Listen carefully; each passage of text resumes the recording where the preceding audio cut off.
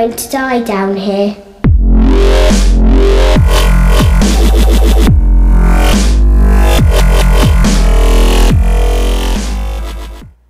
Hello YouTubers. Today we were going to be doing a update on my water cool build. I've managed to overclock it from a 3.5 gigahertz to a 4.8. I tried the 4.9. The temperatures were just a little too high for me. Again, the temperatures aren't great for 4.5 overclock, but keep in mind, you know, I'm going from 3.5 to 4.8, so this is a big jump. There's going to be some risk involved, but you know, no risk, no reward. So let's just go into the CPU Z and the Intel burn test. CPU Z right here. So now CPU Z, what you want to keep an eye on is the core clock and the multiplier. So right now we're not at any kind of load, it's throttled back, but that will change once we get into the Intel burn test.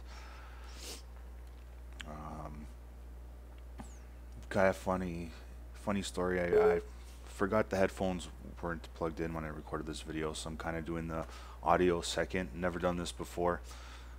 It's not going to match up to the video, but you know, I'm doing my best, people. Again, so keep an eye on the core clock and the multiplier. Just to confirm, it's the i7 3770K. Okay, let's get started. Hopefully this rendering program doesn't drop the video out.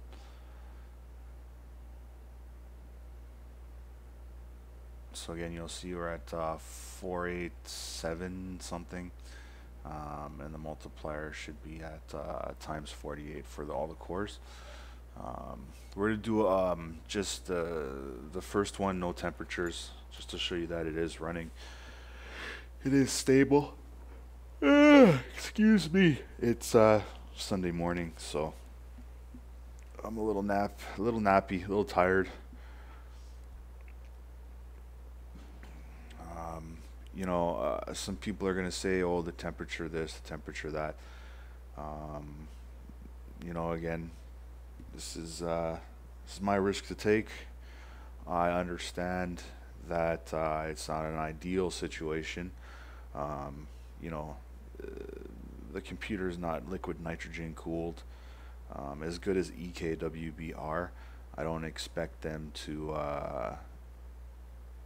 try to keep the CPU cooled when I'm clocking it from a 3.5 to a 4.8. I think that'd be a little ridiculous to expect as good as they are. This is with the EKWB full nickel water block.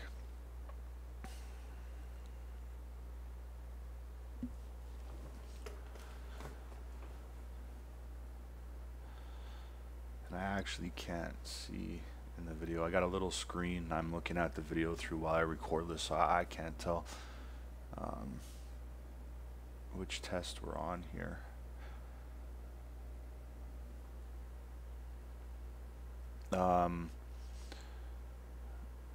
You know, your CPU is never gonna run at 100% load. The most intensive things I do most likely is actually render video and stuff like that. And I've checked, the CPU hits a 60% load, maybe 70% load, and as high as I'll get is 70 degrees. So there you go. So a stability test is done. Let's just pull out the actual temperature readings. Again, I've told you that temperatures will be a little high. We are overclocking a chip by a lot, not by a little bit. So here, just Windows running, we're hitting the 30s, and you'll actually be able to see at the very top of that window in the center, it'll actually show you the CPU load. And you got your temperatures there. Thermal status is across the bottom. We'll never trip a thermal status alert during this whole test. I know the thermal status is set high, so you know I'm not thinking that because those aren't tripping, it's safe. Let's get it started.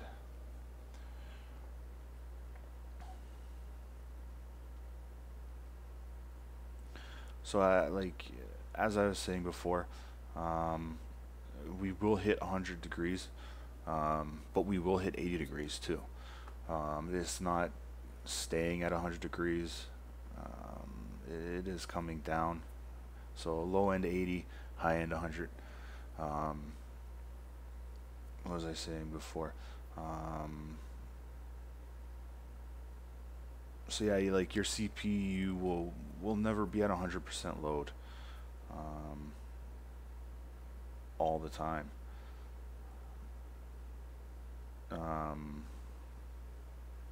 Like I said, rendering video, we're hitting 70 degrees on a 60 to 70% load on the CPU, and that's high, right? But it's well under something I should be concerned about.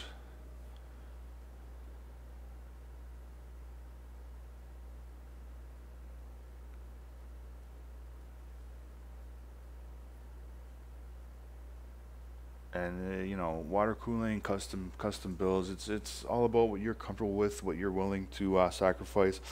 And let's face it, as a water cooled computer, there is a lot more dangerous things going on inside the computer than an overclock. Just the amount of water in there, and the fact that we hope everything's gonna stay where it's supposed to stay is probably a little bit more dangerous than what I'm trying to do here.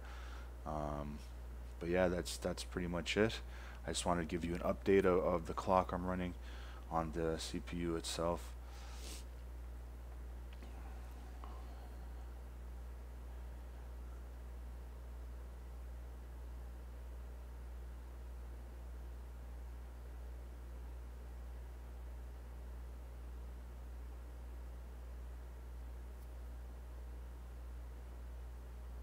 And that's it, guys. Hope you enjoyed the video. See you next time. Yeah.